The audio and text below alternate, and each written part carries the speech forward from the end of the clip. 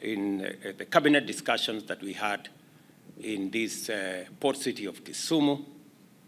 We also received, as part of the ongoing process of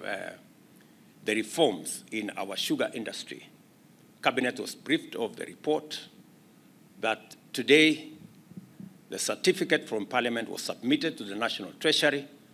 for the ultimate write-off of 117 billion debts that have for a long time saddled the sugar mills, the 5 sugar mills in this region, namely Soni, Chemelil, Moroni, Miwani, Mumias, and also Nzoia.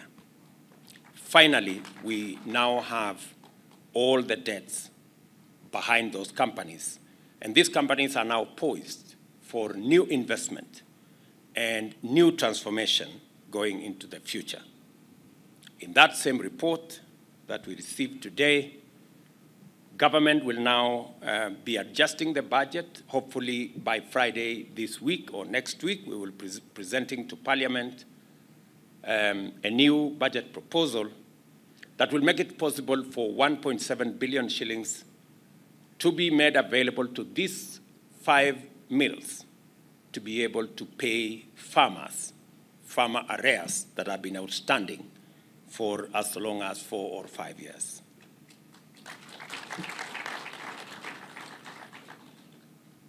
What is happening also will set the stage for a leasing program that will see these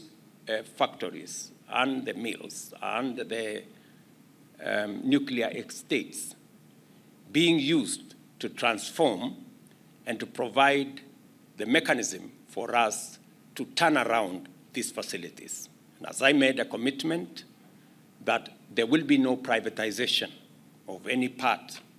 and there will be the land that was contributed by communities and by regions will continue to be land that is that will be for the communities under the county, and that this time round the program will also make it possible for communities using either counties or any other agreed framework